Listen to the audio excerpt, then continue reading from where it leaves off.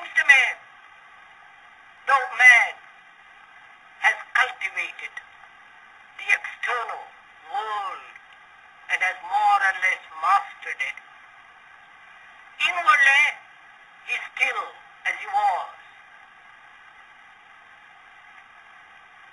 A great deal of animal in him is still brutal, violent, aggressive, acquisitive, competitive, and he has built a society along these lines.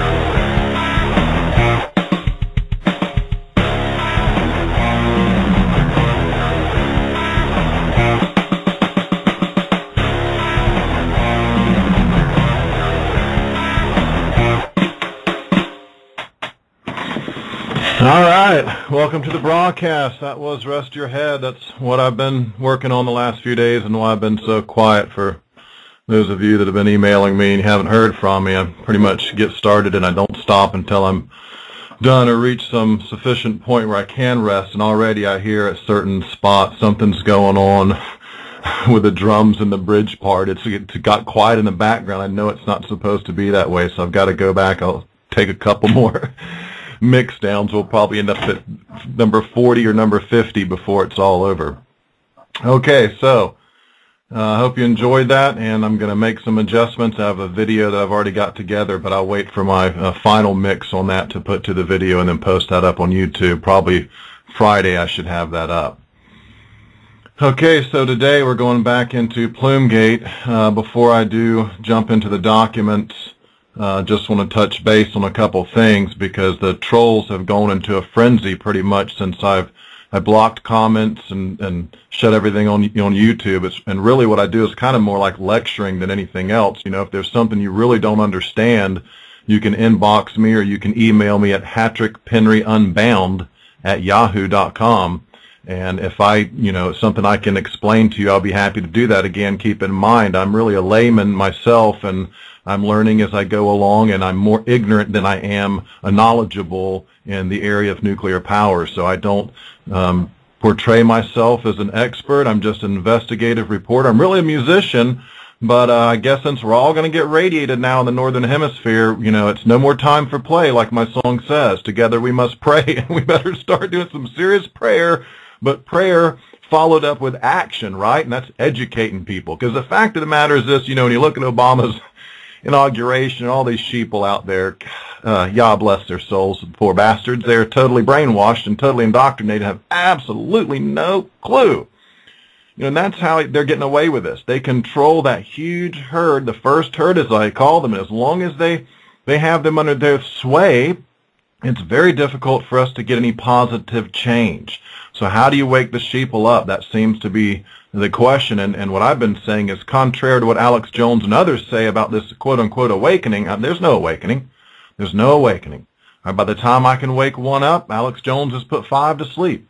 By the time I can enlighten one about nuclear power, Obama and Romney have put 5 to 10 to 100 to 1,000 to sleep, and they have no clue. They think it's clean and emission-free and non-dangerous and wholesome and all that good stuff, right? So that's where we're at. If the awakening was actually happening, my neighbors still wouldn't be so ignorant.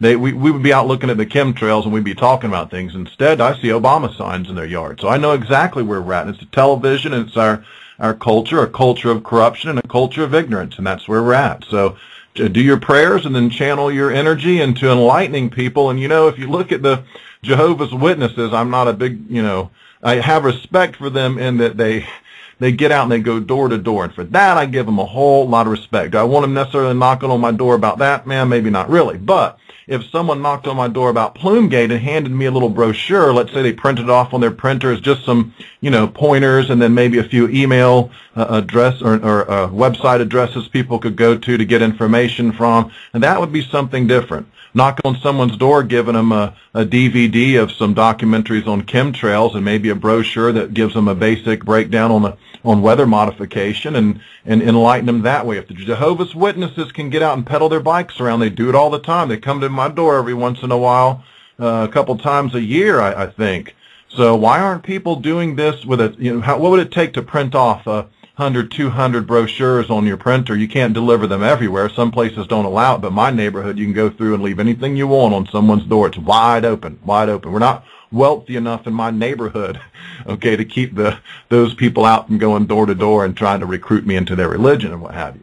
But that again, how are we going to get it out there? Well, again, YouTube, I want to talk about the troll frenzy. Well, they're having a troll frenzy on YouTube because there's no comments open. You can't go in, and so they go in every other thread pertaining to Plumegate. They're in there doing their troll work. Well, that's why I shut my stuff down. I don't have time to maintain the threads of the trolls in there. I've got to read there's thousands and thousands, literally probably 500,000+ pages of documents.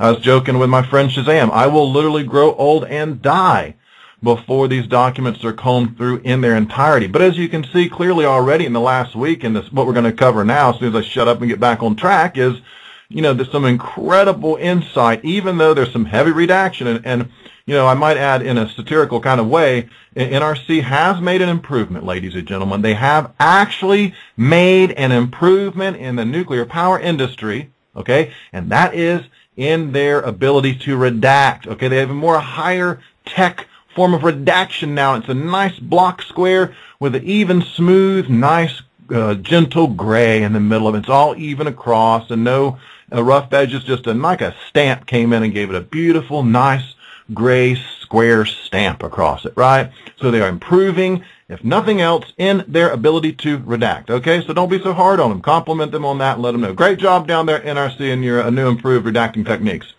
Good job, gentlemen. Okay, now today. Okay, and this relates to the trolls and other stuff as well, because there's weird stuff going on in my computer and on my HP blog and the Uncovering Plumegate blog, where I have a particular screen capture that keeps disappearing. And when I go to re-upload it, it simply won't let me. Well, if I go in, I bring the picture back up, and I re-screen capture and retitle it, I can upload it for a while. Then it booted it again, and I had to go back a third time, like third attempt this time. I got to pull it back up, re-screen capture. It has to be total fresh screen capture. And then I retitle it, boom, I can upload it. Now, how long it stays there, I don't know. Maybe the one today has already disappeared. I'll be drawing from my file from my computer just in case, because like I say, boom, boom, boom, 1, 2, 3, they all keep disappearing. My mom sent me an email to say, you know, son, I don't know if you know this, but number 92 or whatever it was, I've had to rename it now because 92 maybe is at the tag that they, you know, what's going on? Is this on purpose? Is this an accident? I don't know. I don't know. Well, here it is right here. Let me read this one. I put it in as the first one. Or maybe if it doesn't show up as a first one again, now that I'm thinking about it, they already booted that one. Look at the bottom of the file on Uncovering Plumegate if you're following from the Blog Talk Radio link. And it's either the first one if it's still there, but I think it's already been yanked. And if not, I just put one in the back as a regular screen capture, not in the gallery, and hopefully you can see it there.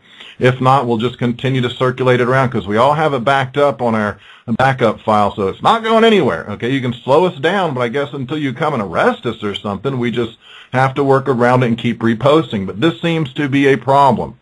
The comments are being removed on YouTube. I mean, removed from Miss Milky the Clown's threads. This is what I'm being told, that they just, you know, disappear off of there altogether. So there is some maintenance going on, folks, some grooming and some farming going on out there that they're doing.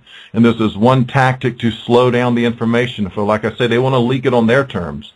They want to have their own websites that maybe even will give you some FOIA documents, just not a whole lot and nothing real damning like what I'm going to read you right now. Brian Sharon, this is the name of the character speaking. We don't know very much about the status is of the pool in Unit 4. You know, as they were saying before, you know, if it went dry and Unit 4 had a full core offload on it, so it was still fairly hot fuel. If that fuel melted after the pool went dry and started interacting with the concrete on the floor, you know, the worst situation is it goes through, and then it's going to fall down to the rooms below, which is where I think the Taurus is. So it's really hard to tell, redaction, but we can't really discern anything from that either. Bill orders. What about the dose rates on 4? Brian Sharon. I'm sorry, the what? Bill orders dose rates, and goes on down a couple more comments not really related. Interestingly enough, this one is a apt description, and there's a couple more like this. That's why I'm wondering why this particular one. I've got a couple more where they talk about the full core offload melting down through the concrete. Okay, if you look, clearly last week we talked about by the 19th, by the 20th, and even prior to that, even I think on the children's thyroid doses to California, on that particular file, which was days even prior to this, they knew that the spent fuel pool on number 4 had been dry. The Japanese were trying to say there's just enough water in there to see a shimmer in their flyover. And the NRC guys, Chuck Castor, I think, was saying he didn't buy that. I think he didn't buy that crap, something to that effect. He wasn't buying it. So they knew it was severely damaged. And if that's the case, as my understanding is, when the water leaks out, whether it all sloshes out from an earthquake or there's a crack or a hole in the side or whatever, it's a matter of hours. That's how critical it is, folks. Again, this isn't solar panel or solar technology. It's a matter of hours before you have a serious incident in that the fuel, especially the used fuel, is at temperature and very hot. And if it's not cooled sufficiently, it's going to begin its reaction. Eventually it will melt down, as you're reading in this particular frame. It'll melt through the concrete. That's how hot this stuff is. Melt right through the concrete. What's beneath it? Well, brilliantly enough, these spent fuel pools are put on top of the facility to save space. Is it cheaper to build it that way? Folks, I think we just paid a really big bill on this one. It might be cheaper to build them that way in the short run, but in the long run we can see the price that's going to be paid is indeed a very hefty price. So is this one disappearing because he says full core offload? fairly hot fuel melted down through the concrete floor, worst situation. And, I'm wondering today, I'm negotiating to get hold of some pics and see some pics of some of these Unit 3 and Unit 4, because my suspicion is, after reading through these documents, are they telling us the truth about Unit 4? I mean, because what we're seeing here is, by all accounts, the fuel should have melted through. The NUREG manual even goes to that effect, and they state that in these documents. It would have melted through the concrete floor, and just the core corium, or the molten metal, is melting down through the floor. Onto the torus is the big ring underneath the reactor. So then be melting through the reactor. That's at least my understanding. And this keeps on going because there's nothing there to cool it. Okay, and it takes quite some time to reach some stable level, so it continues to melt down, and then eventually you would get what they call the China syndrome. Has that happened yet? Well, again, this is unconfirmed, but I saw a guy on RT, and when I watch Russia Today, it's with a grain of salt a lot of times, because they're doing social programming and damage control in there as well, but they claim that some of this has gone down far enough into the ground that it's hit groundwater, and steam and whatnot's coming up through cracks as if it's reacting with the groundwater. So clearly it's a major situation, a major mess. Do we have facilities like this in the U.S.? Certainly we do. More than one. And maybe one day we'll take time to go in and I'll break down for everybody the Mark 1s, the Mark 2s. Again, I could go over the Alvarez study that talks about the spent fuel that's being stored around the country that's already been used, and it has to be maintained, and then we have to dry cask it, and then where do we put it? And it's accumulating, and it's a whole lot. Just like at Fukushima, the pool there that we're just talking about in 4 had a full core offload. And that's mixed amidst some that have never been used, some of these fuel rods, is my understanding. So those are safe if the water leaks out. If it's never been used, my understanding is you can actually hold that fuel rod in your hand. It's not going to radiate you. It's not so hot you can't hold it. It's not until the reaction's begun that everything changes for the fuel rod. So please keep that in mind. Again, I'm not an expert, and you do due diligence to begin to study this yourself, because life has changed now. It's almost 2 years after Fukushima, right? I remember back when 1, 2, or 3 BF, maybe 5, 6, 7, 8 BF. Those were the good old days. 10 BF, those were the good days. Back into the 90s, wow, what were we, 21 BF, something like that, the good days, 21 years before Fukushima. We'd only had Chernobyl back then. That was gravy, wasn't it? We'd only had 3 Mile Island. Oh, those were easy on us, weren't they? That was nothing. A few Down syndrome babies here, bunch of rooms full of deformed kids over there. Wasn't enough. Now we got Fukushima, and we're moving on to the next screen capture. Okay, 98 White House meet, and hopefully we get to this part in here today where they, clearly they knew how serious the situation was. Clearly the president knew how serious the situation was. He was given worst case. The president had called for worst case models, and to not have moved the Navy ships out of the way is absolute insanity. Absolute insanity, because that's what I would have done. Marty Virgilio. Charlie Miller, are you there? Charlie Miller, this is he. Marty Virgilio. Okay, Charlie, we're just waiting for Mike to join the bridge. Charlie Miller. Okay. Marty Virgilio. The short story is we have a meeting down at the White House tomorrow morning at 8:30, and I'm thinking that either you or Mike ought to represent us based on my conversations with the chairman's office. Mike has got the duty here tomorrow on day shift, and of Charlie Miller, so am I. Marty Virgilio. Oh, our logs show that Mike is on at 7 a.m. Charlie Miller. No, I'm the ET, that's executive team. We'll have 2 people on at once. Virgilio. What you mean we have? I'm sorry, I'm confused. Miller. Okay, Mike. Female participant. He's doing it, and Mike is on, and I have boxed here that White House meeting, just showing you, White House involvement. They talk about president's worst case scenario. So just want to make sure people are aware that on the run-up to Obama's election, and this particular document wasn't out, but plenty of incriminating stuff was, and you have to wonder why, since June of 2011, these documents have been out to a large extent, and no one's, Sandy Hook hoax? Yeah, gosh, criminy, you got YouTubers going. It's a frenzy. It's a Sandy Hoax frenzy, but if each one of those people took that amount of energy and effort with Plumegate, oh, wow, well, hey, maybe it starts circulating around, some housewives would get a hold of it and get angry about it, because that is what it's going to take. the women of this country are going to save our butt. They really are, because they have the children and they know about nurturing and loving and caring for children. They're not warlike and aggressive like the men seem to be. That was Krishnamurti on the beginning of my song there on Rest Your Head. And he's very much correct. He just blew my mind. I love that guy. He is a world teacher, no doubt about it. Okay, and he says man is outwardly, we seem to have mastered the world. And I would argue with him that I'd say, well, look at nuclear power, Krishnamurti. We haven't mastered that. In fact, that's a total flop, total failure. But man likes to think he's mastered the outward world. Meanwhile, inwardly, yeah, it's just as much an animal and a barbarian and aggressive and warlike and you know, greedy and acquisitive, everything like this. Absolutely right. Okay, Virgilio. Okay. Simultaneous conversation. Virgilio, all right. Well, good. So you're already aligned to be here on day shift. Charlie Miller, right. Virgilio, so it's a matter of whether we have you here at the table or we send you downtown and find somebody else to sit at the table. Charlie Miller, okay. Marty Virgilio. And as soon as we get Weber on the line, we'll talk to him too. Mike Weber. Mike Weber's here. Marty Virgilio. Michael, good evening. Charlie Miller. Hey, Mike. Marty Virgilio. Hey, sorry to bother you, and Charlie's on the line too. Charlie Miller. Hey, Mike. Mike Weber. Hi, Charlie.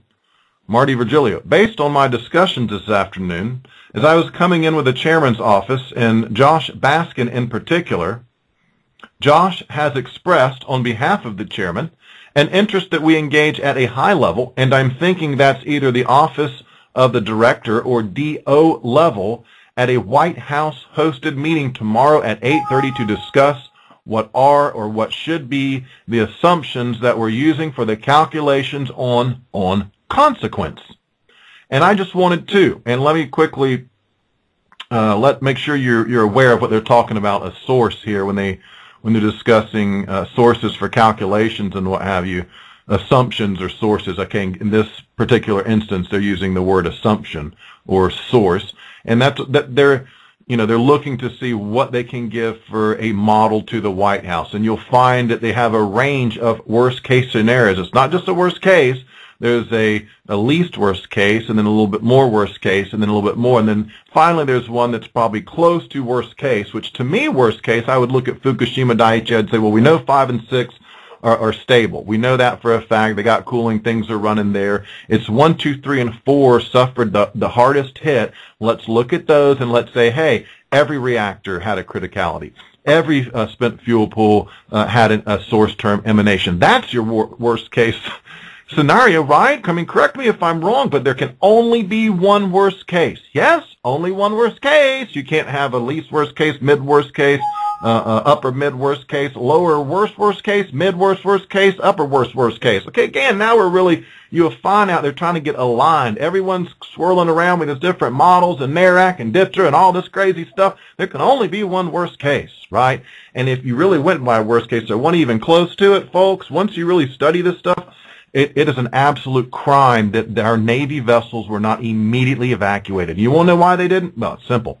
Protect the nuclear power industry. Had JASCO done even more than a 50-mile radius, he caught hell for that. Trust me on that. In the back room conversations on the back phone lines, trust me, that's why he's down the road and out of there. They didn't appreciate that, and that's caused a controversy. Well, why had he gone a step further, again, doing the righteous thing, the correct thing, the thing that should have been done, and said, get our boys and men and women, our midshipmen and women out of there. Get them out of there. In fact, start pulling them off the island ASAP, off Tokyo, off of Japan, because that place it's ruined. It's ruined. We have to assume that, hey, later when we come in with testers and equipment and sensors, we'll detect, and if it's radioactive and it's not that bad and the radioactivity is minimal, hey, you come back into the base, come back to Okinawa, come back to your military base, come back to your port base, whatever you want. But in the meantime, until we know better, look, I've got plume models from these FOIA documents. Probably never going to get through these screen capture today because I can just sit here and pretty much tell you kind of what's going on, And you can look at these plume models in the FOIA documents.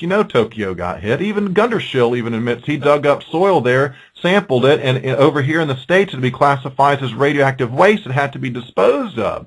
So Fukushima, even in the documents, they talk about leafy vegetables, milk warnings, and that kind of thing for Tokyo area. So we know they got hit. And nevertheless, what happened with our Navy vessels? Well, they were used, I'm told, for going up and down the coast and basically as mobile sensors to pick up radiation, right? It's like mobile guinea pigs riding around on a mobile radiation sensor, right? To me, they're human beings. Get them the hell out of there. What are drones for?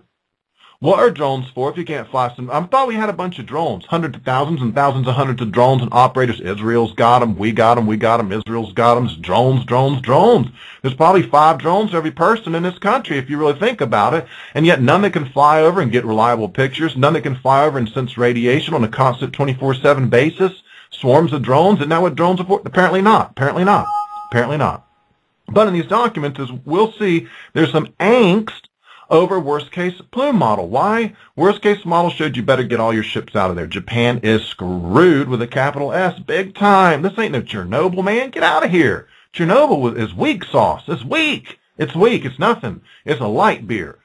Chernobyl is like the Bud Light of nuclear meltdowns, right? I know what you're saying. It's crazy. It's horrible. Mutated children, 18-mile zone, you can't go in there. Right now, I'm telling you, it is the natural light, the Bud Light, if you will, of nuclear meltdowns. Fukushima, Guinness Stout. Guinness Stout is what that stuff is. Some kind of heavy lager or something, you know?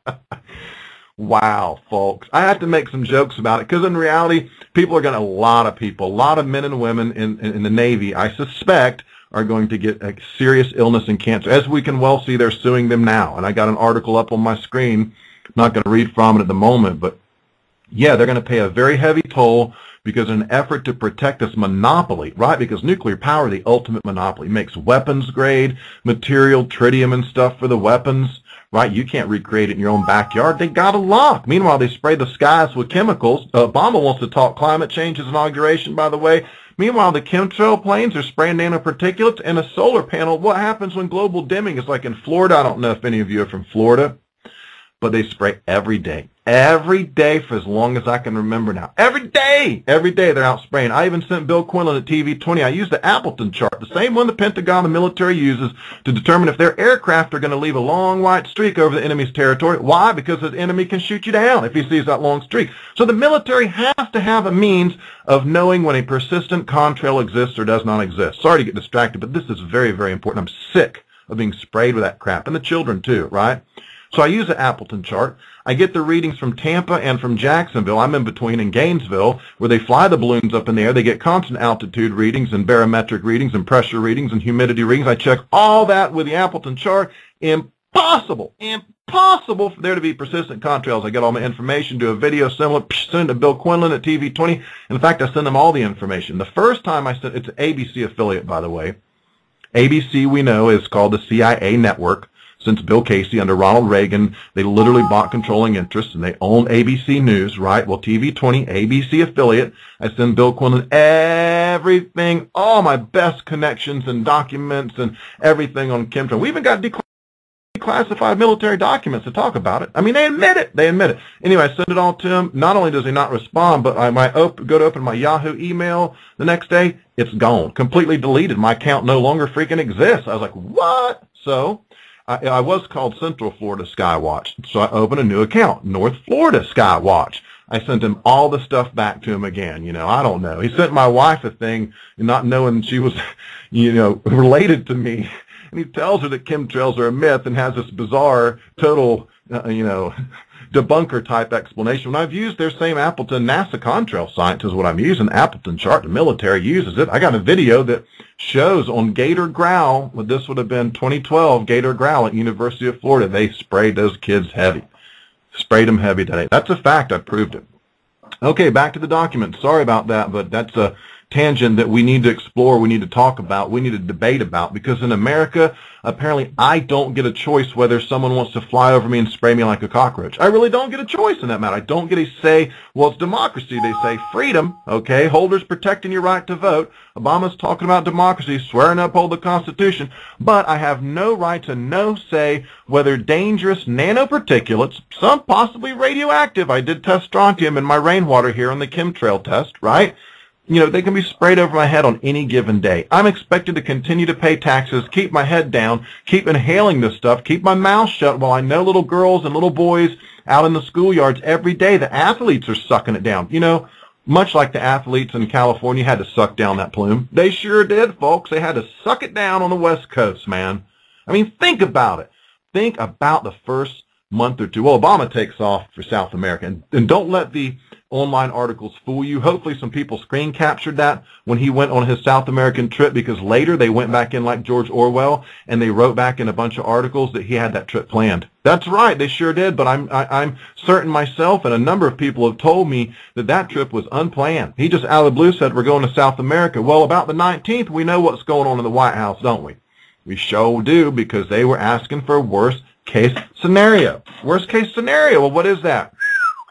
Think about the MOX fuel. Mix plutonium and uranium in nano form. It's carried aloft. It's tiny little tiny particles when it smolders and burns and radiates and melts down.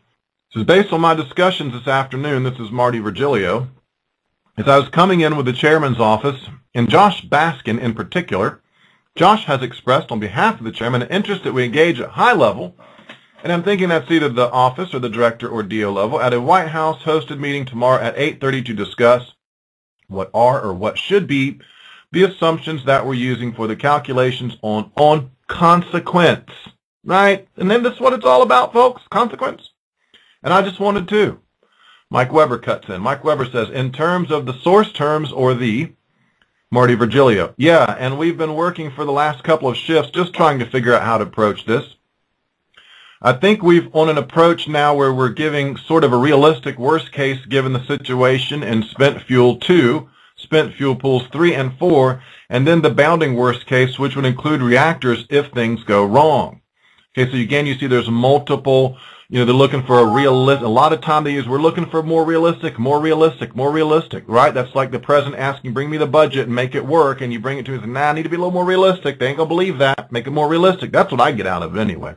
Could be wrong, but you kind of get a feel when you read these documents, and wow. It's like I say, it is the world's largest cover-up and conspiracy. 9/11 pales in comparison. Fast and Furious pales. Sandy Hook pales, man. And the documents. Oh, gosh. Tell you what, man. It's like, I think they're all Bigfooters right now, really. Because here's the real truth and the proof in the documents, right? Multi-agency, agencies tasked for their safety. I mean, it's incredible. The White House is involved. Now we know the president's plume model. Hillary was over there, got the sit-rep map. What's in the sit-rep map? All sort of interesting stuff about realities going on the ground. You put that back with their experts over here, well, you immediately should have had warnings. It just didn't happen. People had died, thousands and thousands, unfortunately, and it's not two buildings collapsing in this monumental visual spectacle, right?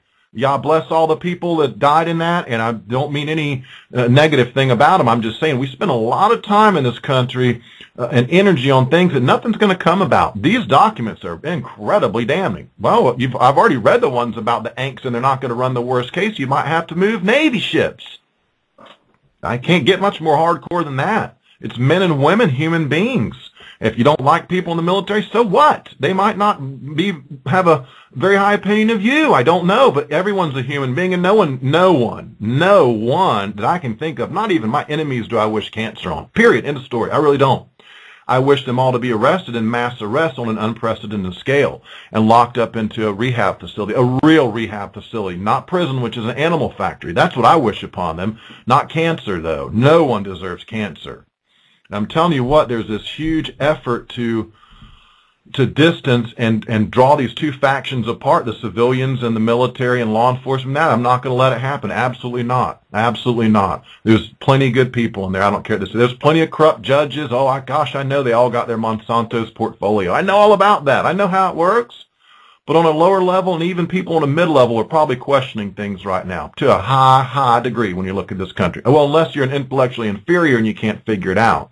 Right, but if you have any kind of brains upstairs, you at least know something's wrong. You kind of know you're under attack, even though you don't really know who it is. You don't know who to counterattack, right? Well, that's what this is all about. That's what I've been doing is the plume gate. Who have I found the enemy is right now so far, metaphorically speaking? The nuclear industry, global, not just here. I mean, wow, the INPO, International nuclear operators, that organization. That's what they are. They're all around the world. Hundreds of them. Hundreds of them. Mark I's, they sold them, sent them around the world, and when they figured out, hey, there's a lot of stuff that don't work, there's even comes down to one valve. If this one valve don't work, woo, what can happen? Well, think about it. It's like selling a crappy car. They didn't want to do recalls. How do you recall a nuclear power plant? You don't. How do you make changes? Well, it's super expensive, takes a long time, and a lot of manpower. Is it guaranteed to work? No, they can't even fix the crack down in Crystal River. It's not really a crack, though, folks. I have to laugh. It is to laugh because I'm told, very reliable source, a crack sounds like a hairline crack, maybe the size of a pen or something like that, or a writing ink pen or something, but not something you can stick your arm through, right? So I'm told that's a giant. And they don't want to tell you these things. There's real serious problems that can't be repaired. It's not a good investment. It's really not. I'd invest in solar if they would release the technology, stop suppressing patents, and quit spraying the sky with nanoparticulates. I'm back to Obama with his little inauguration thing about he's going to tackle climate change. Well, you know what? Stop the planes and start the rains. Okay, that's a little saying I've been saying for about a year now. I got a video on YouTube where I go off on that. Stop the planes, start the rains. In 1970, they knew that if you sprayed nanoparticulates, it would cause the greenhouse effect and trap the heat in. If you go back to books around the 70s and read consistently, that's what they say. Absolutely across the board consistently. Now they tell you otherwise, but now I tell you the conspiracy, the infiltration is much stronger and much more robust and much more organized, and the technology is greatly advanced, and they're much more of a threat, and they have much more greater control. So don't doubt that it's real. It's very real. Who's behind it all right now? And I'm finding a lot of trails lead back to nuclear power. You don't like chemtrails? Well, you don't like nuclear power. Okay, it was my understanding the uranium tailings, a lot of that leftover crap is what they can ship off and they can dispose of it properly and pay for it, or they can just fly over your head and spray it. Think about it. What does it cost to get a plane aloft and spray your crap out rather than take it down and dump it? This may be exactly what's going on. It serves a number of purposes. I've been over this and don't want to get too distracted on why they would intentionally warm the planet. And gosh, there's so many reasons to do it, but most people don't think like they do. They really don't. You don't have a criminal mind, and it's not, of your nature to think that way, right? Well, I kind of grew up as a troubled youth and got on the wrong path. I know exactly how they think because you rationalize and you villainize, and at some point you have no respect for anybody, maybe not even yourself anymore. So if you'll hurt yourself, then you'll certainly hurt other people, and that's kind of the mentality that I see out there. A lot of them are trying to protect their jobs. They have a nice, lucrative jobs that pay a fair salary, and they don't want to lose that. They have to come to terms with the fact that nuclear power, again, what's the problem in America? People don't want to come to terms with it, and it's not being put in their face thanks to a lot of YouTube channels, the big ones that I expect to help, that aren't just standing by and won't do anything. Thousands of subscribers. All you got to do is hit the freaking remix button, but they won't. I mean, at what point do I have to look at some of these big YouTube channels, independent channels, and say, hey, there's been an infiltration of YouTube, right? Now I got to start naming names, just like Operation Mockingbird style alternative media infiltration. That's what's going on. Some of them are offering to help. Most of them, the bigger ones, they will not touch it. They'll touch anything that you can't prove, though. I've noticed that. Okay, let's have a look at the next screen capture. There's some redaction there going on, plenty of redaction. Okay, so in the last one we finished up, they're talking about spent fuel pool 3 and 4 and doing some scenarios for the White House. And speaking here is Marty Virgilio after some redaction, and Don read me the long list of people that are going to be there.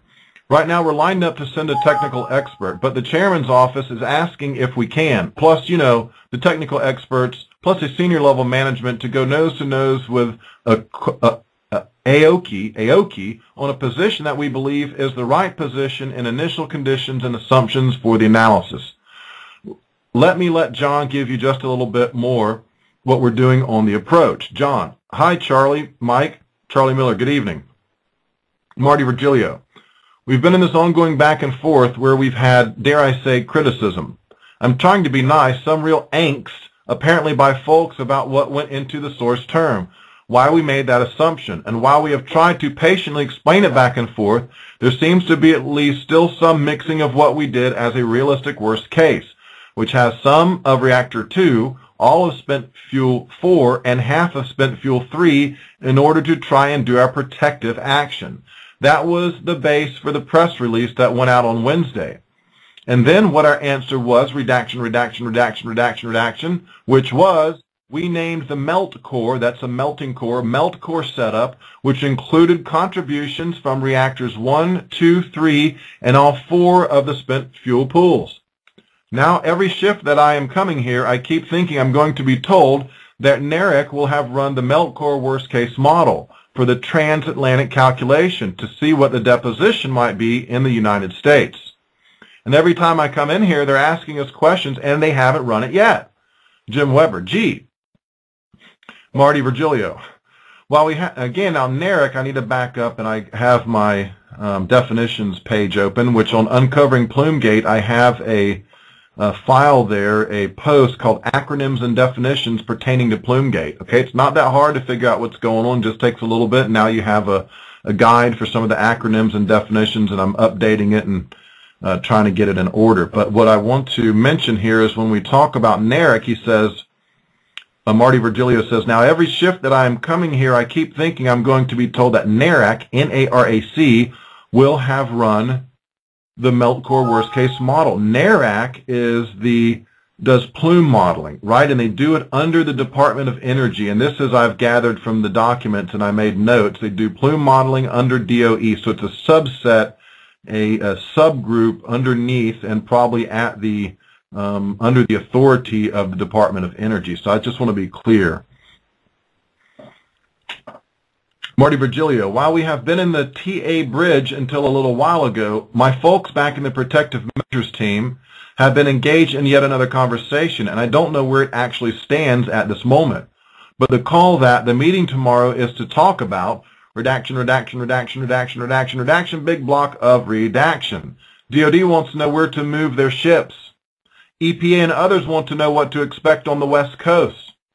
HHS wants to know what kind of levels in order to make recommendations on whether or not they should actually recommend potassium iodide at some point, and it goes sort of on and on. Redaction. I would hope that a success would be that in the end there is a inaudible agreement high enough that my folks wouldn't continue to bang their heads against the telephone back and forth with folks at our level about what assumptions are, and they would actually do some calculations for us. That's the model of success, was exactly what was communicated to me by Josh from the chairman. Again, they refer to Chairman Jaxco, who, he initiated the 50-mile protective zone, and also, he did some good things. He did try to do some things. As you can see here, the chairman is saying, here's how you guys need to communicate. He's already saying that, and they're having a difficult time. They all want to be in alignment, number one. They want to agree on assumptions or source terms to make sure, and they want it to be a reasonable worst-case model, right? And to some extent, you can see that NRC may be trying to say, look, this is this and this and this and this. It's worse than that. This is what it needs to be. They're like, they don't want that. They don't like that. And they're dragging their feet doing the NARAC run, and they're dragging their feet, so it's clear that it's some element to NRC is trying a little bit, right? So I shouldn't be too harsh on everyone and need to make that clear. Jaxco could have done worse, really. I mean, it may not be saying, too much in the long run considering the situation, but just to be clear, some people did try to do a little bit. And it's very difficult when everyone you're coming up against in the system is pitted against you, because that's just not going to fly. At the top, at the high level, at the White House, it wasn't going to fly. It's not going to fly. And that's why you hear the address in the Rose Garden from Obama that says, nothing to worry about. There's nothing to worry about, he says. Now, I should probably quickly just back up, because this is some pretty heavy stuff right here. You need to understand what's going on in the situation. That it seems to me like any time they give them a worst-case scenario and they try to pass up the line or get NARAC to run something on it, they shoot it back and say they don't agree with those assumptions. It's not that bad. It can't be that bad. Again, does this happen in other industry? Does solar power? No, I don't think so. Coal and petrochemical, maybe when there's a BP oil underwater plume, and when there's a Chevron Valdez spill and that kind of thing. Yeah, but some industry, you don't see this in the solar industry. You really don't. Now, why did Solyndra fail? Hey, that's easy. I would have looked at Obama, and when I heard they were going to do Solyndra and he's going to spend $500 million on it, I was like, it's a wonder, it's amazing I keep calm. I have to do music. I record music and go in here and forget the world, like Boston says. I forget the day when I do music, because otherwise I'm thinking about Obama giving Solyndra $500 million. Do you know how many hungry homeless people I could have fed with that? Gosh, wow. It blows my mind. It blows my mind. Now, why did Solyndra fail? They knew it was going to fail. In fact, I bet if you look at the stock ticket records, someone can actually put a put call on it. I believe that's what it's, or call, one of the two, to say, hey, it's going to go out of business, it's going to fail, I'm betting it's going to fail. And they knew it was going to fail because they're suppressing and restricting solar technology and solar patents. I've read this particular clip out of David Wilcox's book from the Federation or Union of Scientists that put together a study on suppressed technology and suppressed patents here in the United States of America. And that's why it failed. That should make you sick to your stomach that many millions of dollars was thrown down the toilet, down the drain, zip, gone. Somebody got it. Somebody got the money. Yes, I don't deny that. But probably someone who's already super fabulously wealthy rich, at least compared to the guy living out of his car right now. Okay, that's all I'm saying on that. And as President of the United States, Patrick Penny would have done different. I would have said, no, you don't spend $500 million on Solyndra, not unless you're going to release some patents and let them have an 80% efficient solar cell. If you do that, we'll talk about it. That's not a good business investment. Of course, I'm keenly aware of the fact how this monopoly works. So they don't want to do a worst case run. Why? Because two reasons. One, I suspect it was worst case. And two, it would have shown for sure, you can't release that to the press, you can't release it to the public, it would have shown beyond a doubt we were going to get hit and hit hard. And we did. Plutonium levels up, everything. There's screen captures from Alexander Higgins' blog that show all that RadNet monitors rigged, the whole deal. A giant conspiracy and cover-up. Again, maybe I've been clear on this to some people. Everything else pales in comparison. If you have a conspiracy, be it Sandy Hook or what else? 9/11 or any of them that has a higher fatality count, that has more agencies involved, right? And has more proof and evidence, specifically in the form of the Freedom of Information documents, right, pertaining to Fukushima, all available to the public on the NRC webpage. Also, you can go in through the Uncovering Plumegate, and I have the directory to get you around quick, right? So it's a huge. So every day when I look down my scroll on YouTube, I see Sandy Hook. Yeah, it's big and it's important. Got to cover it. Need to cover Sandy Hook. But I say, why aren't all these same people digging in to Plumegate, just one screen capture of one page on the ones on the Anks and the Navy ships, and they don't want to run the worst case because you might have to tell the Navy to move their ships? That's a whole article. That's a whole blockbuster article. I'm writing it up. I'm going to start today. I've already figured this out. I'm going to write an article about this. Hey, it might even play into the people that are suing the, I suppose they're suing TEPCO, right, in Japan. But later on, maybe they realize our own side, boys on our own side and girls on our own side, didn't do the right thing.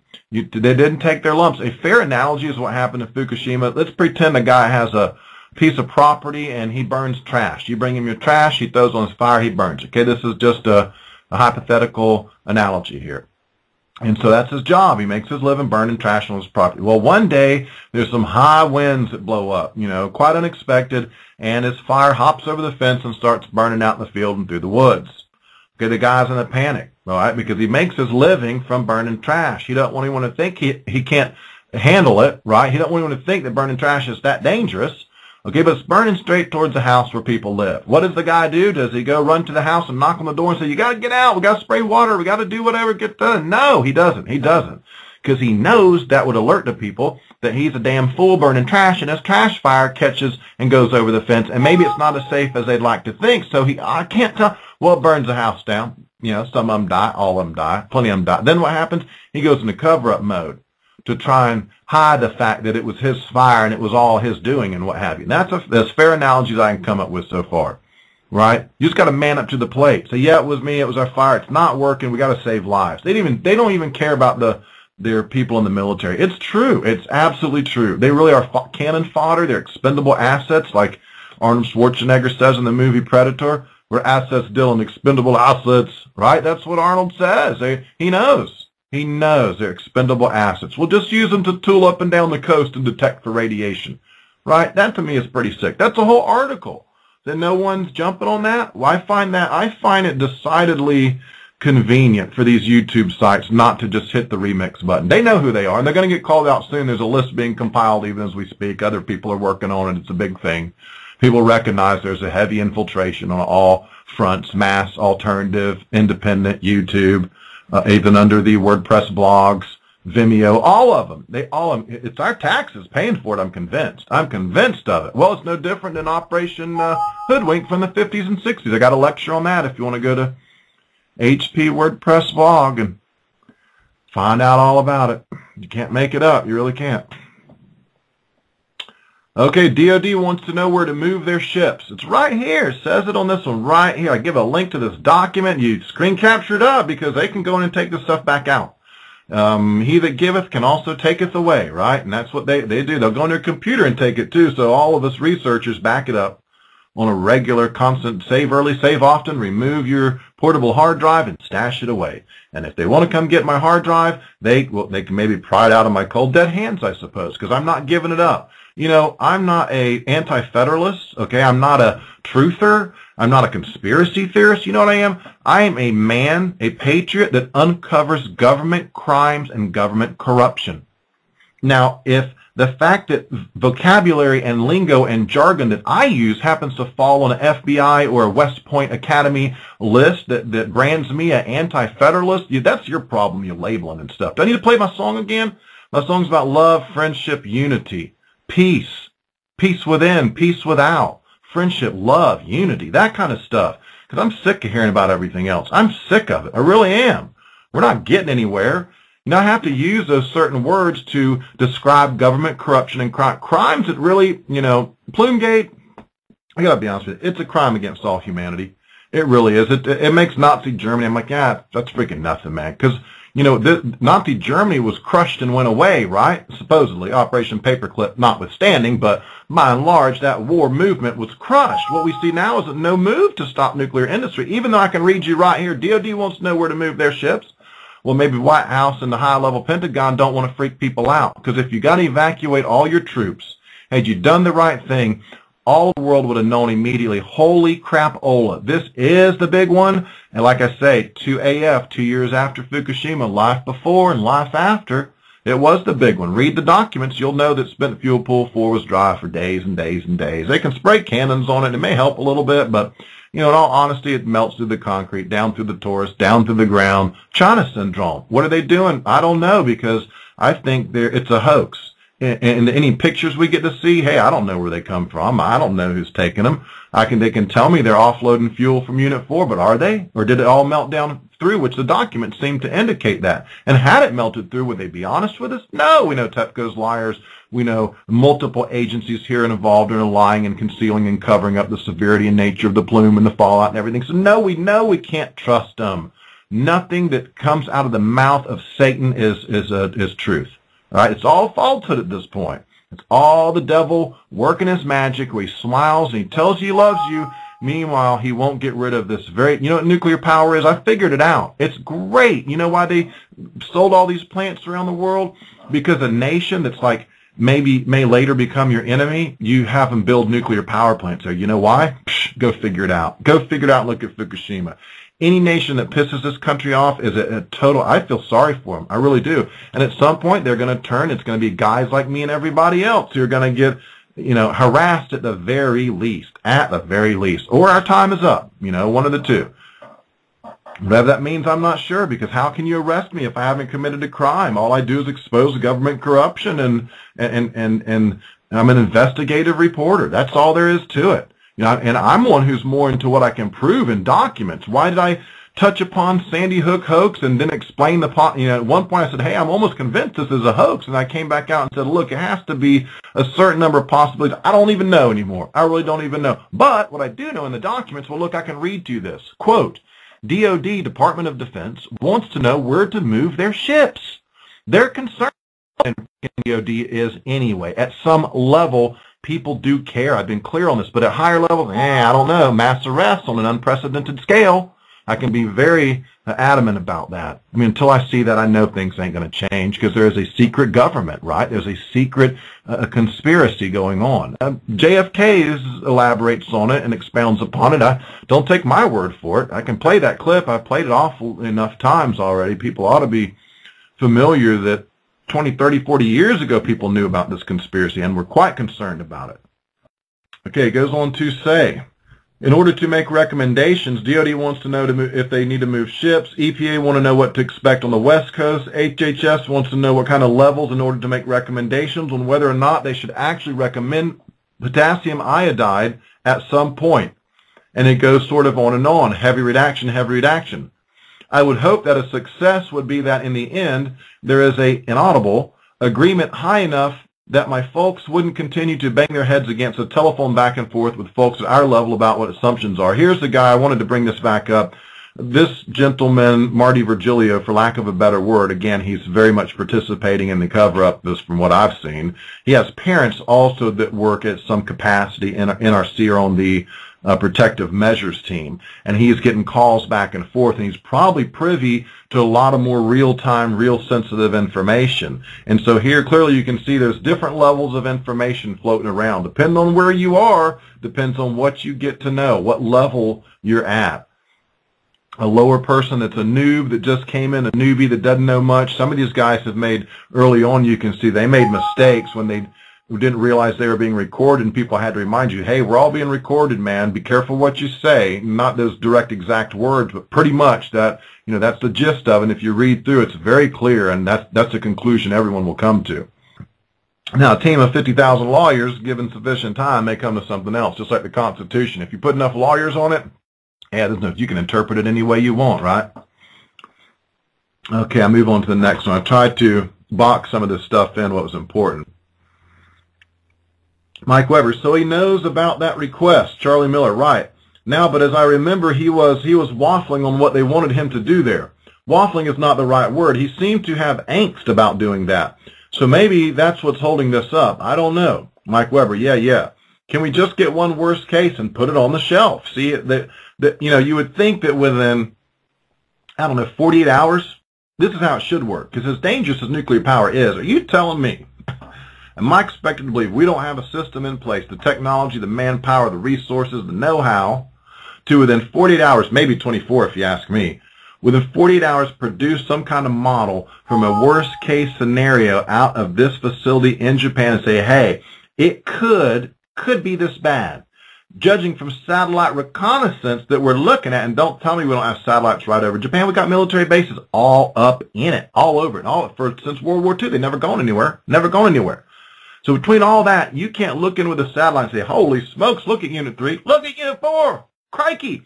We better look at some kind of worst case, and let's do it fast because we have American citizens here. We give it a 50-mile protective zone, okay, but let's get to work and see what the worst case is, and if it's as bad as we suspect, we have got to get all our ships out of there. We got to you look at the wind direction, start sailing them in the other direction. For crying out loud, what's wrong with these people? What is really wrong with them that they don't care about a human being's life? And it's not just a guy falls over dead all of a sudden. He dies from freaking cancer or something like that. That's horrible. That is horrible. The ones serving for you, protecting us for freedom. And, you know, as I mature and I read more and gain more knowledge, I do understand how that works. You do have to have a military to some capacity, to some extent. Why? Because other crazy people around the world are trying to take over, like Dr. Evil too. The Chinese want to take over the world. The Russians want to take over. Everybody wants it. Everybody wants to.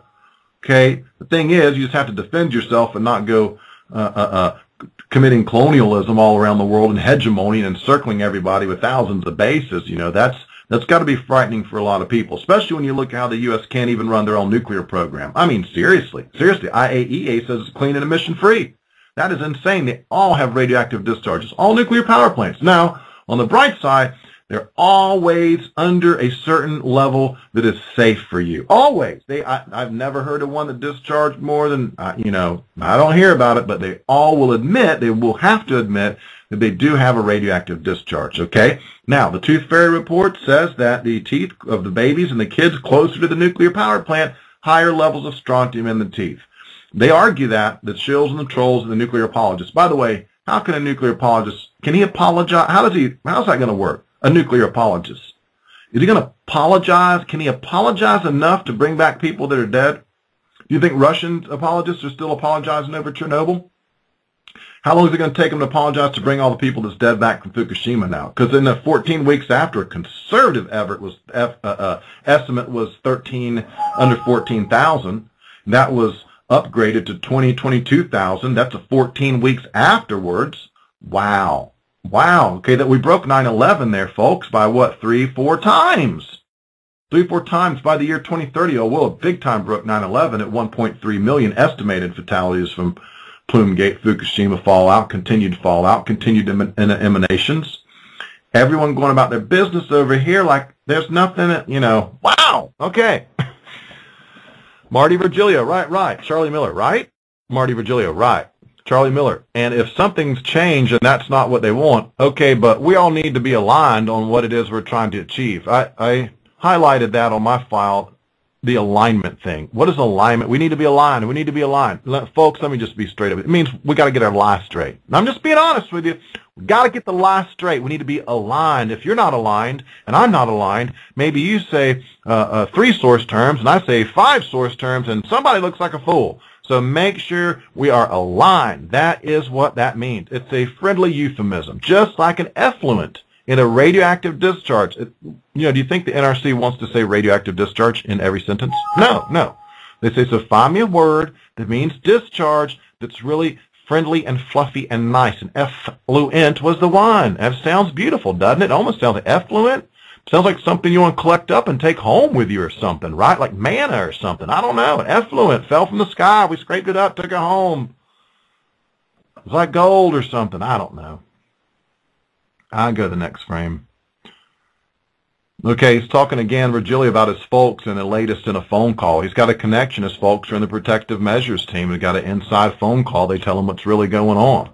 But even still, NRC, in that if they want to do a worst case scenario, even as far as they're willing to go, which might, even in my opinion, is not worst case, but it's more than the others, it seems to be stiff resistance and foot dragging when they send it to NARAC or maybe do they get it to the president? Let's read on and find out. Charlie Miller, here's the big one. If you're getting angst about moving naval ships and things like that, the worst case scenario isn't necessarily the one you want to run. Marty Virgilio, right, Charlie. This is what we're all thinking. You run at least 2 cases, right? That would be one bad one and one not so bad. Worst case and least worst case, what I keep hearing here. Charlie Miller, yeah. And I box that in because it's pretty big time right there when you think about it. Not only that Charlie Miller says that, if it's causing you stress and worrying about maybe having to tell them they better move all their naval ships, just don't run that worst case scenario. Hey, that's how we solve it. Doesn't mean it's not worst case scenario. We just ain't going to run a Plume model that way, right? Who cares about the sailors? Who cares about the USS Reagan? Who cares? We got to protect this industry. Hey, my paycheck, my big fat paycheck, right? Marty Virgilio. Okay, it's not bad enough Charlie Miller says that. Here's what Marty Virgilio says. Right, Charlie. This is what we're all thinking. We're all thinking. It's not just him. Who's we all? We're all. NRC, players amongst the NRC, right? Should be getting the drift here. Again, I told people, and I've been very clear and adamant about this, this is the world's largest cover-up. In my lifetime, I doubt another one's going to come along. We can prove. I mean, it proves what JFK talked about, Hoover talked about. Everyone says, there could be a conspiracy that big, it's impossible. Wrong. It's right here in the Plumegate documents. All of them. DHS, FEMA, USAID, White House, CDC, NRC, DOE, Bechtel, GE. Boom. Gosh, I could probably, it's lyrics to a song right there, right? I already had one called Perverts in the Pentagon, but I never finished the song because I just kind of figured that's pushing a button a little too hard, but it was in relation to the 5,200 defense contractors and Pentagon and DOD employees that have been busted watching child porn and downloading child porn. Right? Someone's got to say something about it. I really don't give a shit anymore. If they won't do whatever to me, I'm here waiting on them, man, 24/7. I made my peace with the Almighty big time, a long time ago. So whatever they got to do, let's dance. All right, also to talk about the Units 3 and 4, again, clearly they are worried in a big way about Units 3 and 4. Unit 3 mocks fuel. Unit 4 had a full offload, and they had rods that had yet to even be used, fresh rods in there as well. So as we see in the documents, when Unit 4 sprung a leak, let's say, and lost all its water, okay, clearly it lost its water, not just for a day, not for a couple days. Days is plural. It's the 19th here. There's still no water in it. You can spray it with a cannon. You can hit it with a jet. You can helicopter over some water. But clearly in these documents, they know that's ineffective, largely ineffective. Maybe some, like I was being told today, maybe to some extent the water cannons wash down some of the fallout and it goes into the ocean instead of floating around in the hemisphere. You're trading the lesser of two evils there, I suppose. Either way, it's damned serious. And look at the amount going into the ocean. It's over for the Pacific Ocean. It really is. Again, they don't want to discuss this. You want the Atlantic Ocean to get ruined? Just let Oyster Creek or one of these ones on the East Coast let it go up. Not when, not if, but when. It's a matter of time. It's all like a ticking time bomb. Let's just renew it for another 40 years. To hell with the fact that the boric acid eats away at the bolts, and you got to constantly go in there and check the freaking size of the bolts because they rust out and they get eaten away. It's I started reading the stuff, what it takes to maintain nuclear power. We got to get them shut down systematically, methodically. We'll create jobs. We'll suppress alternative technology, solar technology. We'll land all the chemtrail planes and say, look, we know you want to melt the polar ice and you got all your little schemes and plans, but you're going to put that aside for now. We're going to land the chemtrail planes, release this technology. Solar power, I'm telling you right now, we've got a huge giant ball of a sun, and we're using everything but solar power to its full capacity. Right? I'm telling you, thousands of patents suppressed. Thousands. That's just the ones he had to suppress. Others, like my dad, is just if you don't fund his proposal, he just goes away, and he's sitting on top of his solar super battery. Hey, if you guys want to keep paying $500 a week for electricity, however much it is, I know in Gainesville some bills run from $300, $400, $500, $600, $700 a week here from GRU, Gainesville Regional Utilities. So hey, if that's fine for you guys, don't get busy, don't get involved. Marty Virgilio, and what if that goes bad? He's referring to units 3 and 4. What if that goes bad? And then the other worst case. Then what would wrap in the reactors as well, notwithstanding the fact that those reactors appear stable at this point in time? Again, he's mentioning worst case again. Plenty in this document mention a worst case. So they discussed it, they talked about it, they foot drug on it, but early on they already had run some worst case models, as we'll see, days before. It had already been done. It had already been done. Already knew what the worst case was days prior to this, maybe even before that, but evidence as far back as I can find. Okay. Again, this is the DoD ships, no worst case, says Charlie Miller, right. So I guess the question is what is it that they want run? I mean, do they still want this worst case? If they want to scrap that, that's fine. We just need to know where we're headed because it doesn't seem like we can ever get this worst case run. John, yeah, it's not only what is it they want, but it's almost as if we want to influence what it is they want. Charlie Miller, yeah, kind of interesting there. It's almost as if we want to influence what it is they want. And that's kind of what's going on here. Like I say, if you went in and said, look, we want you to do four source terms and add this in there, and then they would come back and say, yeah, that's not as realistic as it should be. Can you come back with one? Come back at me, they would say. And then you'd say, oh, well, man, I can't go more than that because if that wasn't realistic, I got to go less. You'd be, well, that's not, can you give me one that's like the least worst case, they'll say. Oh, is that what you want? Oh, right, mate. Right, now I understand, mate. You want the least worst case, mate. Make it one source term then, right? I mean, seriously.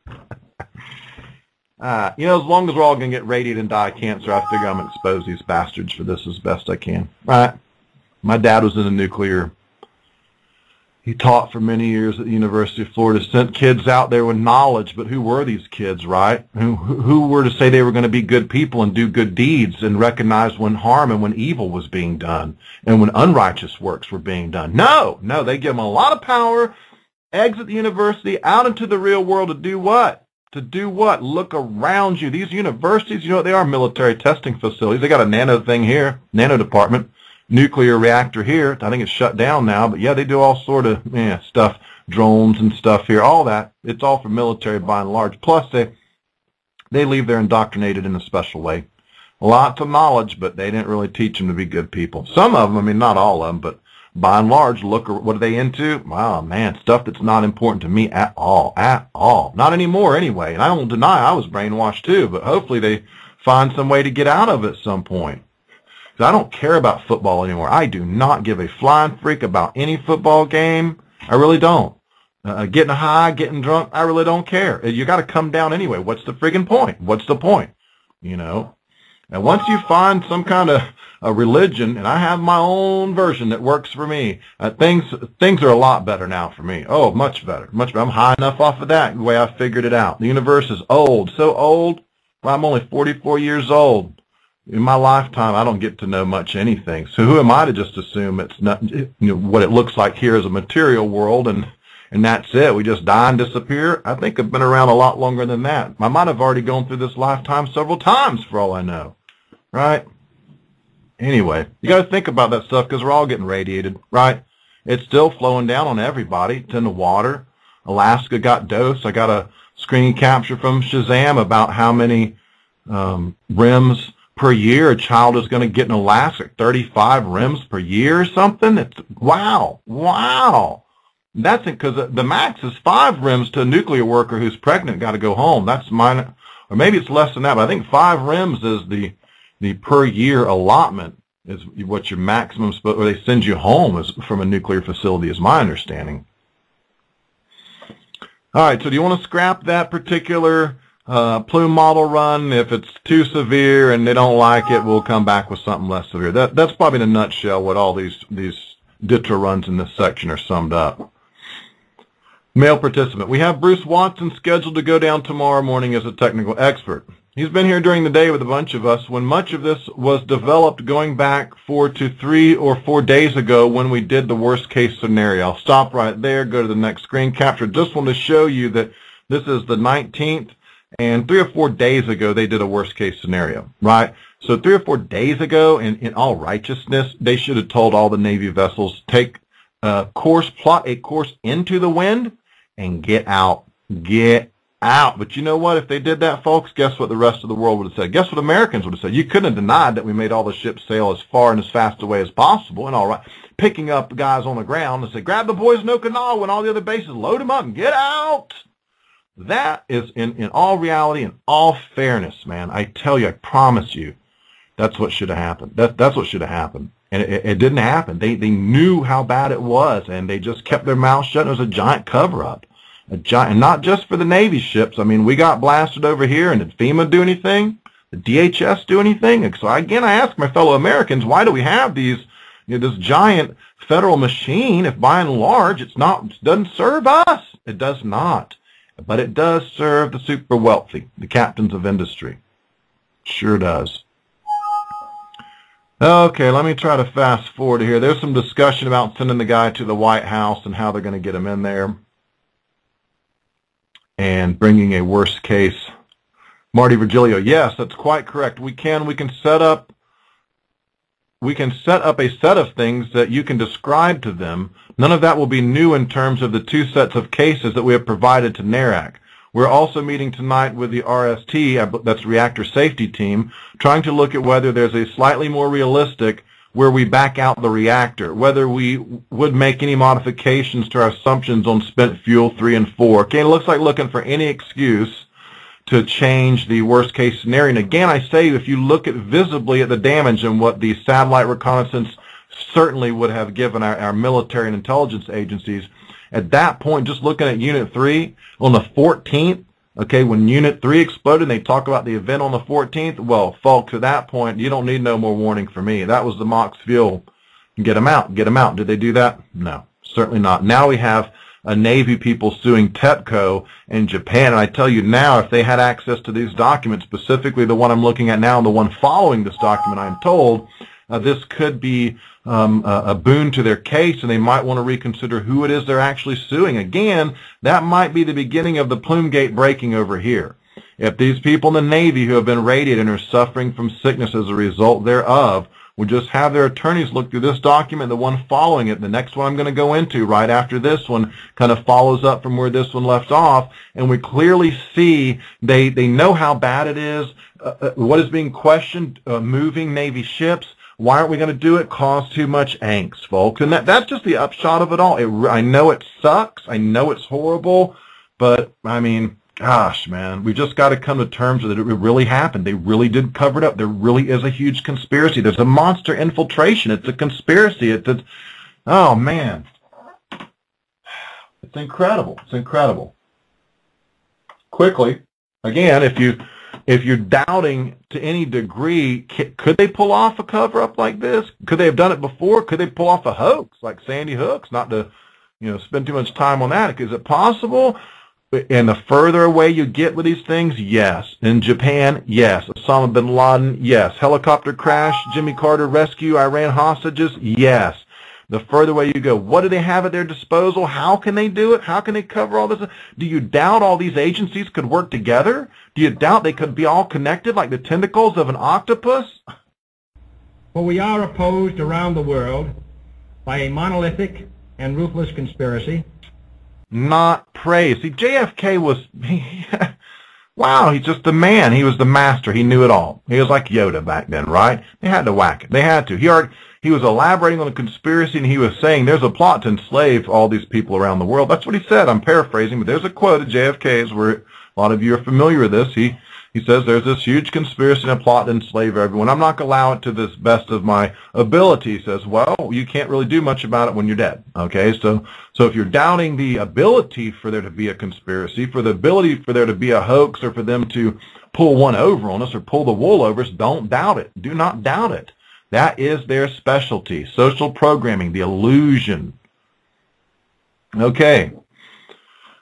White House meat, melt on the floor, Unit 4, Marty Virgilio. But that's pulling on the piece of what was part of it. It's not a substantial drawback of the case because, quite frankly, we still think 4 is a melt on the floor in there. Charlie Miller, right. Mike Weber. And Charlie, did you see the point paper that I think Kathy Gibson worked on overnight? Charlie Miller, no, I haven't seen any of that. Mike Weber, yeah, that, as I recall reading it on my BlackBerry, was a whole series of different scenarios, and some of the transcription is kind of rough in here. Any of these sentences that kind of make 90% sense, but a word is out of place, that's just in the poor transcribing job. Maybe the tapes are difficult to hear. I don't know why. Again, early broadcast, I said, if I have a Rhodes NT1 mic for my home studio for cheap, and they can't get good recorders in here that we can hear the quality sound, especially when it's like just a meeting in a room or something. It should be crystal clear quality, and we should know everybody that's in that room, right?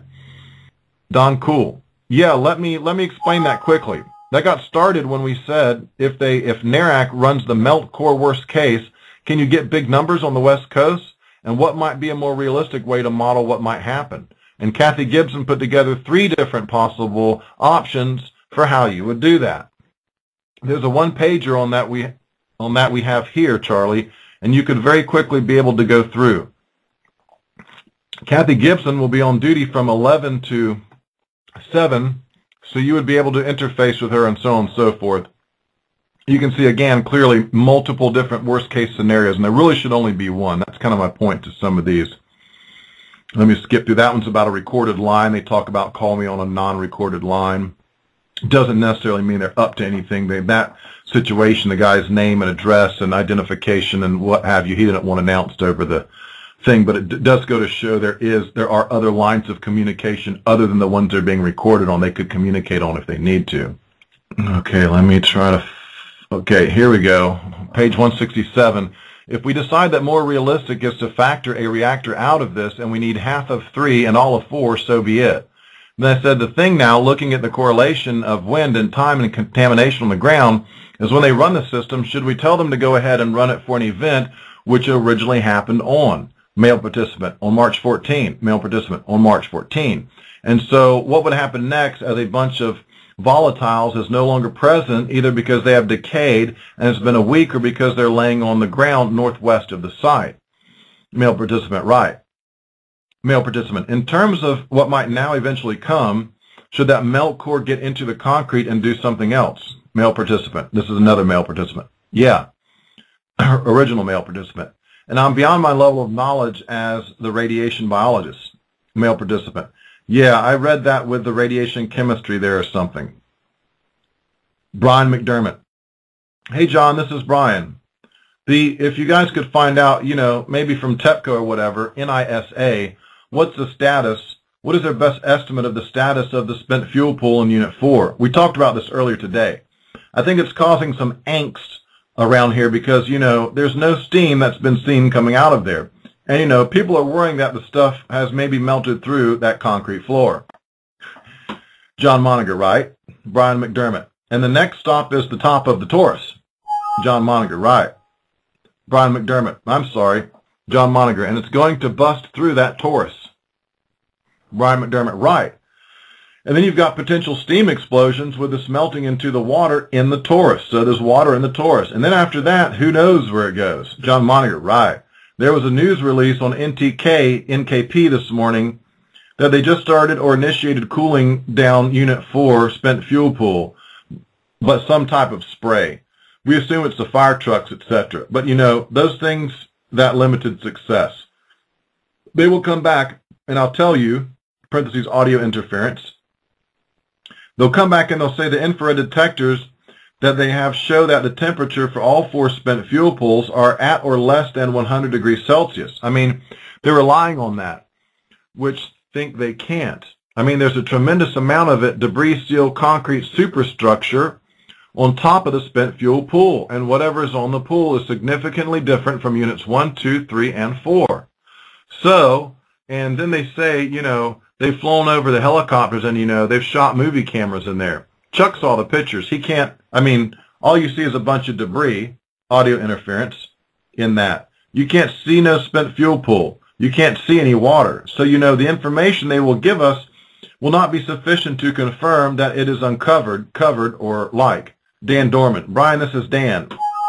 In the John Moniger. But we'll follow that issue up and we'll ask again. Dan Dorman. Brian, I think the last heavy redaction, but compared to some of the plumes that we've seen coming out of Unit 3, I guess in the last 48 hours, have you guys, redaction, Dave Skeen. This is Dave Skeen from everything we've seen on TV and whatever video we can look at. We've never seen any kind of steam or vapor coming out of Unit 4. Again, this is very indicative. Unit 4 is dry, has been dry for some time. The Japanese wistfully like to think there's something in it, but nothing that's sufficient enough to enact any kind of cooling. So it's just a matter of hours before these things heat up and melt down, and melt through the concrete and then melt down on top of the Taurus. And we may have that Unit 4 is far worse than they're letting us believe even now. And these documents, again, are released just a couple weeks ago, not long after Obama's been reelected. Very interesting, coincidentally enough. So, again, even more damning information and more insightful as into how serious it was at what time and what they knew how serious it was at what time. Because by the 19th, for sure, they should have got Navy vessels out of there. On the 14th is when they had the Unit 3 explosion. At that point, if that didn't give you reason to get them out of there, I honestly don't know why you ever would. Yeah, a lot of heavy redaction there. Let's see. Okay, here we go, number 124. Dave Weller. This is Dave Weller from the NR team. The other supposition had looking at those is there's a potential that as the core is in a dry pool or in a dry area, it is interacting with concrete and other materials, and you can be seeing some interaction that generates a little bit of smoke, and that might be what we are seeing. Mike Weber. Yeah, there's where the gases would come off, and when that core hits the concrete. All right, guys, that's all, just that you're aware. Again, we're talking a lot of discussion here about in Unit 4, everything melting through, the spent fuel melting and going right through the concrete, down to the Taurus, down to the innards, the insides of the nuclear facility and the reactor. Dan Dorman, yeah, that's okay. I've seen that. I asked Jim Trapp to work back with the PMT and see if we can correlate back Wednesday time frame. My recollection is that the low pressure system came through, the wind rotated all the way around the compass, and see if we can correlate that to one of these signal events like on Unit 3 or Unit 4 and see if you got it, you're on it, Larry Camper says. You got it, you're on it. We're starting to think the same thing.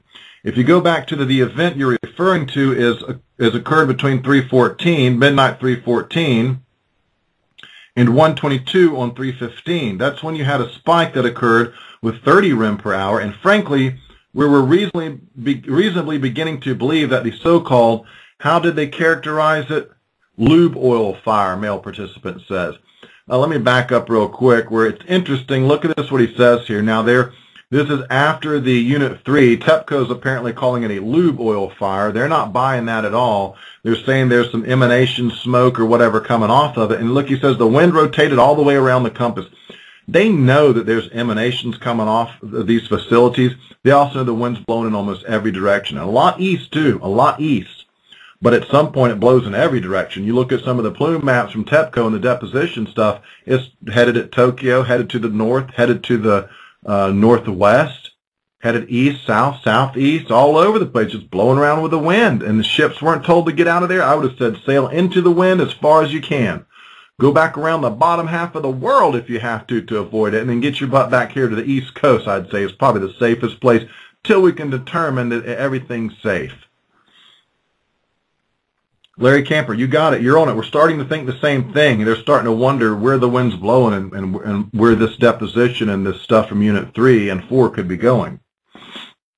Okay, it says, how did they characterize it? Male participant, lube oil fire. Larry Camper, yeah, the lube oil fire may very well have been, something far more significant coming out of uniform, because that's what we're now beginning to think. At least Don Kuhl and I, talking with the PMT, Protective Measure Team, it may well be that was a seminal event in which the volatiles were deposited out there on soil to the northwest of the site. And if that's the case, the good news is that the volatiles are already out there. The bad news is the thing we're all trying to chew on is what's going on in Unit 4 now in terms of any future consequences from the interaction of melted spent fuel material with concrete and so forth. Dan Dorman, it's interesting to me you're focusing on that lube oil fire because Jim and I, when we were talking this morning, we're focusing on the Unit 4 explosion. But I'm fuzzy in my recollection of which came first. Larry Camper, well, I think we're saying we're skeptical that it was a lube oil fire. Dan Dorman, yeah, Larry Camper, we know it wasn't a lube oil fire. We know that. They can take that off the table. Dan Dorman, yeah, I guess I'll be interested to see an analysis that lines up the time sequence of events compared to that wind shift, because I think that obviously that wind shift to me is the only, Jim kind of said, well, maybe the explosion drove this big plume out there, or it was a directional explosion out to the northwest.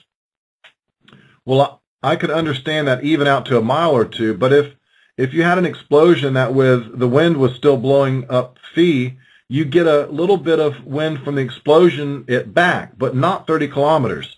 So I'm thinking that whatever was happening during that wind shift is what put that deposition out there. So we're talking about here wind shift, deposition, worst case scenarios, present worst case scenarios, not moving Navy ships because it would cause angst.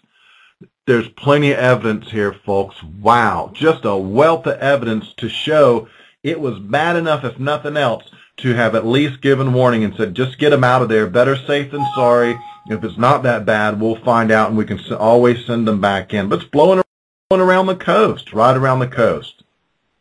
Larry Camper, yeah, we're thinking the exact same thing. We're all in the same place. We're ruling out lube oil of fire. I don't think any of us are buying that. Marty Virgilio, relative to the protective action guidelines, type of guidance coming from Japan is people, the other thing to keep in mind is they have hundreds of thousands of people who displaced, who need food, water, and shelter. And food is food, so they might have to have different priorities than what we consider normal. Male participant, yeah. Dan Dorman, I think that's a fair conclusion. Larry Camper, yeah, that's a great point. And the problem is we just don't know what their action levels are at all. That's the protective action levels he's referring to. Marty Virgilio, I understand that. Larry Camper, I mean, we certainly just don't know, That's my personal observation, not any professional position, but it's one thing, Marty Virgilio. But as we consider that we would do, they certainly have an overreaching set of concerns. Dan Dorman, inaudible. RST or the PMT, Reactor Safety Team or Protective Measures Team, a position or a conclusion regarding the salt crystallization concern. We're getting some other stuff from DOE, but have you guys come up with a position on that? Marty Virgilio, they're still working that in the RST, Reactor Safety Team room right now. John Moniger. We're thinking most likely today or tomorrow, you know, we'll have a call with TEPCO to run through that. Marty Virgilio, okay. John Moniger, so that's Dan Dorman, that's a priority.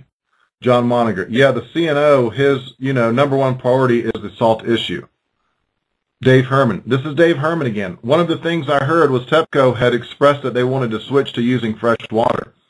Do we have the understanding of their ability to generate water? Chuck Castro, they'll have to put in the desalinization process. John Moniger, they've also talked about bringing in, you know, trucks. And then yesterday they said there's some dam 10 kilometers away, that the piping down to the plant is still intact, but we're not, you know, sure what it would be of those three. Chuck Castro. This is Castro. On the protective measures, I think the ambassador is getting a lot of information from DOE and AMS. And they meet when we meeting. Again, some of this language is tough here. They meet when we meet, he's trying to say. That's the meeting I just came back from.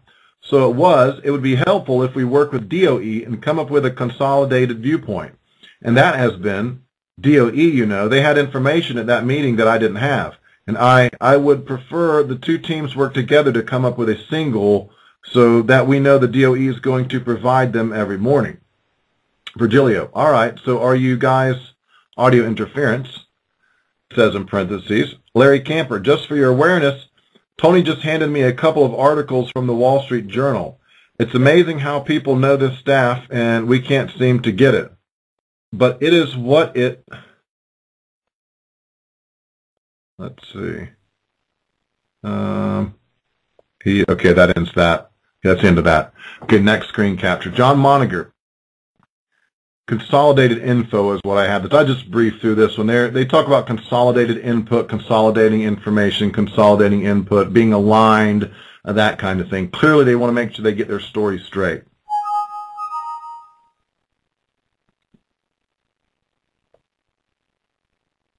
Okay, we're looking at now is just the very final few pages of this document, the high 190s in here, and I captured some of this because eventually they actually get into coordinates. Let me see if I can find it. And they discuss particular dosage and millirems and that kind of thing, which is kind of technical, but you look at it and clearly that to the side, you can clearly see just the overall picture of how serious the incident is. The plumes, they're talking about plumes all the time, talking about deposition, debris, that kind of what have you, miles off the coast, et cetera, et cetera.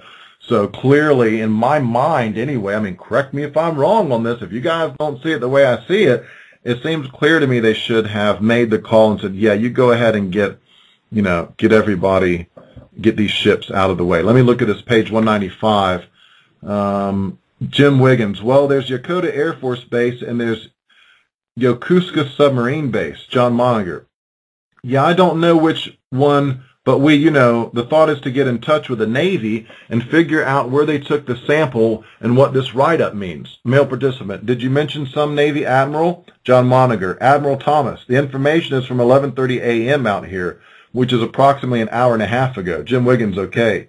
Virgilio, okay. John Moniger, yeah.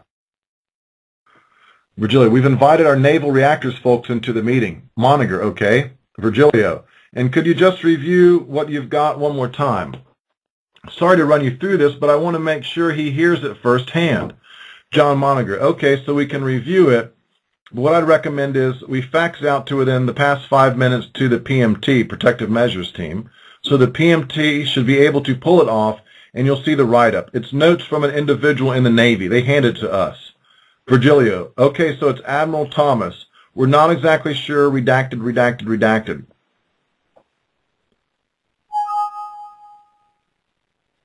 Okay, so my point why I captured this too, and here we go, it's say down to the next page, and they took a sample, Kathy says, the same point they gave us, the latitude and longitude is an area south of Tokyo. And again, I've been clear, I've shown plume models, and we discussed one day Tokyo. I've got an article up on Tokyo, and yes, it headed right at, it just depended where the wind was blowing at the time. Wind and rain, folks, wind and rain is what it's all about. And it's redacted there, and then John Moniger says, so thyroid dose, okay? They talk about thyroid doses. They know we were not given any kind of warning, to take potassium iodine. Very sad state. Okay. Okay, on the next page, just an interesting conversation. Kathy says, yeah, well, what we want to do is get in touch with the people that actually pull their samples so we can get more information on how they pulled the sample. John Moniger, right. And we concur 100% in that the notion that we talk to the Navy, come to a complete understanding, and maybe there's recommendations out of that. Maybe there isn't. Big block redaction. Kathy, okay. So you see they're talking about getting with the Navy, letting the Navy know what they know. And this is interesting because here's clear indication that they had these discussions, and yet there was no move to evacuate our naval ships. And this page 198 out of their document, not out of the actual ML file, but page 198, they go into a discussion, Virgilio, it says, which is clearly a level of interest. It's higher than the numbers I've heard from more. Kathy, I have E-7, male participant. That was about, I'm repeating your numbers, so I repeated. Kathy, 1.6 E to the power of -7, male participant. Okay, that's still significant, but not. Okay, there's a number back here. Let me see if I can back up and find it. Well, they're discussing numbers, and the first one they say, oh, yeah, and then this one, oh, that's not as bad in the second one here. And they go over some particular numbers, millirems per hour, etc. Some of it's complicated, but the overall picture in this last few pages on this doc, it's like a 200-page something document. The last 20, 30 pages, if you read through them and familiarize yourself, you really get a clear picture about these Navy ships. I'm told the next document as well that I'm going to run into and we'll look at. Here's page, I have it down as 152, RADS on Navy sample coordinates, venting. Let me read this one. Male participant, we need to be clear on where that sample is collected. They're talking about this sample in this last couple of pages. They've collected somewhere that's significant enough to cause them to worry and cause them some angst. And angst with these worst-case models as well. They don't want to have to move Navy ships. You need to understand that. The mentality is we don't want to move them because if we evacuate them and we do what we really should do, it's going to look really bad for nuclear power. Again, there's multiple Mark I containments over here of similar design and similar nature, and they're old, and some of ours have much more spent fuel stored on site. Okay, Kathy says, we have a latitude and longitude. Virgilio, can you read that to me? Kathy, 36.11.46 north, and Virgilio repeats that number. Then Kathy says 120.16.87 east. I'm told this is south of Tokyo. Yeah, we're told that it's south of Tokyo, right there. Marty, Virgilio, okay, John, if you'll engage TEPCO, John, are you there? Jim Wiggins, John Moniger, yes, sir. Virgilio, if you'll engage TEPCO on any recent venting. John Moniger, yes, if you guys let us go, we'll call TEPCO, and you guys will run this down, and you'll get in with the Navy and pull your heads together. Virgilio, okay, got it, John. Moniger, got it? Okay. You got the Navy, we've got TEPCO. All right, thanks. See, they're splitting up. It's like Scooby-Doo, isn't it? You and Shaggy and go this way, and Fred always takes off with the attractive one, and we go over this way. Right? Doesn't it always work on Scooby-Doo? Same thing going here. You take Scooby and you go talk to the Navy, and me and Thelma and Louise are going to go down, or Daphne, whatever her name is, to go to TEPCO. Right? Same kind of thing. We're splitting up, and we're going to handle it. What are they going to tell the Navy? Well, they're not going to give them and if they do give them the worst-case scenario, no one's acted on it. No one acted on it. I think as history is going to play back as the years go by and people look back at Fukushima, they'll come to realize what I'm just now getting out of this batch of documents. Clearly, we should have got all Navy vessels out of there. We should have begun to evacuate all military personnel. Say, hey, sorry, you have your island back. I know it's kind of sucks that we finally leave when it gets totally radiated and it's glowing at night, okay? But we're out of here and you're going to have your island back, right? I would have pulled them all out and said, yeah, we just lost our base over there. I don't care if one soldier has to get cancer, it's not worth it to me. I mean, I'm sure a tactician would say, well, it's an expendable asset, acceptable losses, blah, blah, blah, but that's not the way we need to operate anymore. That's got us into the mess we're in now. Okay, here, okay, I guess I'm back to I covered it. This is back to the first one that's disappearing off of uncovering Plumegate 3 times, and 3 times I put it back, and I have to do it again. I'm going to do multiple videos and go off on this thing, so they need to just leave it alone. And maybe it's a glitch. I don't know. I have to assume that's a possibility. Okay, I covered everything I wanted to cover today. Kind of skipped over some stuff in the back, but if you have the time, read through those last 20 pages, be familiar with it, and you really get insight, as to do they care about the military, do they care about the Navy? Unfortunately, you are an expendable asset. You really are.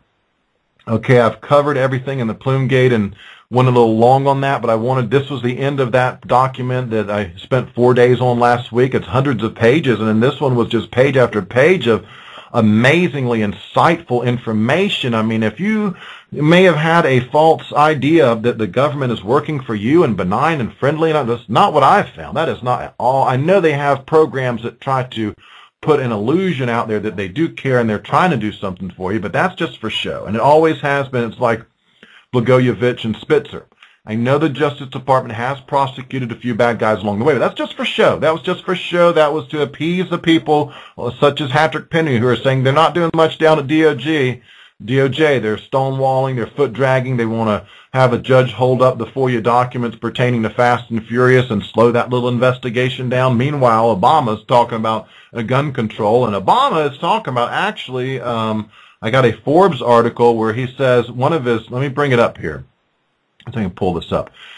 Point number 14, if I'm not mistaken. Issue a presidential memorandum directing the Centers for Disease Control to research the causes and prevention of gun violence. Isn't that nice now?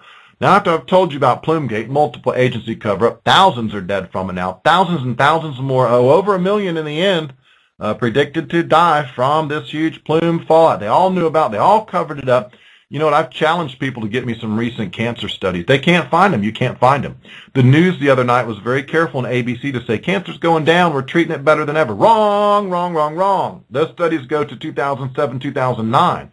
Then in 2011, 2012, they rehashed those studies and published them in 2011, 2012. But those aren't recent. There's no, I can find no, and no one's, where are they at? Who's taking the information down? Could I get a little look inside so I could start compiling numbers? I have friends that do statistics. Thank you very much. We'll crunch the numbers for you. Oh, it's like that? We don't get to see. Oh, you're not even doing them? I have to wonder. I really do. Because if Obama cared about children, I mean, seriously, Obama, this is for you, buddy. You know you're just a total joke, right? You don't care about the children. If you voted for Obama, I hate to break your bubble, he does not, I repeat, not care about children. If he says he does, he's a liar. I'm calling the President of the United States a liar if that's what he's trying to convince people. He cares about children. If you cared about children, you would have issued the rainwater warnings. Again, he said totally safe, nothing to worry about, just keep your eye on them for information, no big deal. West Coast not to be hit, Hawaii not to be hit, none of them. No big deal at all. Now he wants to do a study on gun violence for... that doesn't make any sense to me, right? Wouldn't you do a Center for Disease Control? Why don't you? Lola's trying to well, she just closed the door. Lola? Cat, why don't you, she's got her paw stuck in the keyhole. Hold on, crikey. Can you get her paw out of there? It's stuck in the key. Lola! Now she's like I think she is CIA kitty because look, she has lock picking abilities and skills with a single talon. That is amazing. She is trying to pick the lock to the door to get in here. Wow. Okay. All right. Well, anyway, I just thought it was a bit hypocritical. Obama wants some kind of study on gun prevention and violence when he can't fund a study on cancer from Fukushima so we can all take care of ourselves in this country and treat ourselves and take precautionary measures. You know what? He's a joke. He's a joke. The Department of Justice is a friggin' joke. It's all a big, giant joke. It's a hoax. It's an illusion. You know what? Maybe Sandy Hook was a hoax psyop and maybe kids were killed. But our government's definitely a hoax. Every day of the week they're a hoax. Every day of the week. All right. Pretty much covered it. Now, before I go today, I need to discuss my extensive research this weekend and product testing of the La Cucaracha Taco Rack, because I did actually try it out, which was sent to me by Nicholas. I don't really accept money or gifts or anything, but again, like I was very clear, I do have a taco addiction. I don't deny it. Okay.